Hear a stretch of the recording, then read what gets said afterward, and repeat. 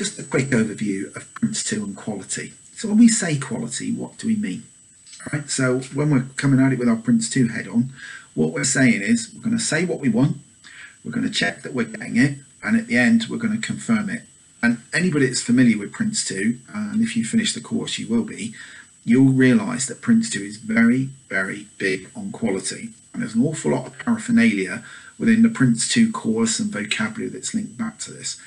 And the basis of that thinking is that if you get things right the first time, it's actually a lot cheaper than rectifying things that don't work.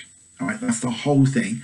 Get it right first time and it will be cheaper. So that's the premise of where PRINCE2 is coming from. So there are three ways of looking at it. Is number one, the customers have to say what they want. Now, we know a huge source of failed projects is poor requirements. Now, strangely, for some people, including me, PRINCE2 doesn't technically cover requirements because it's making an assumption that these requirements have been developed before you kick off the PRINCE2 project.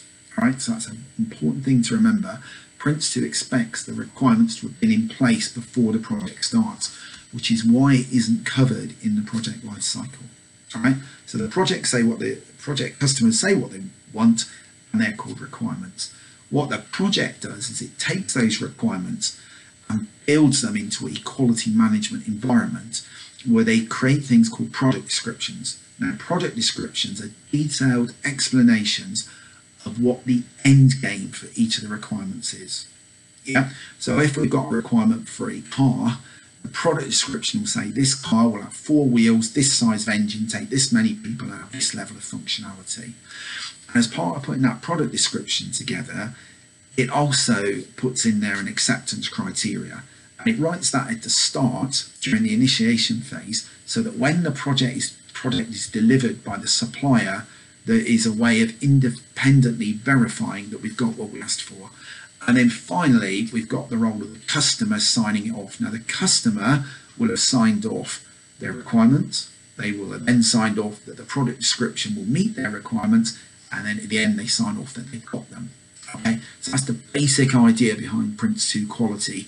When you get into the manual, there's a whole load of stuff in there. But try and remember that. The customer says what they want. The project writes it into a product description. And then it's verified at the end to prove that we got what we asked for. All right? Okay, off you go with the course, or if you're just watching the video, hopefully it's useful.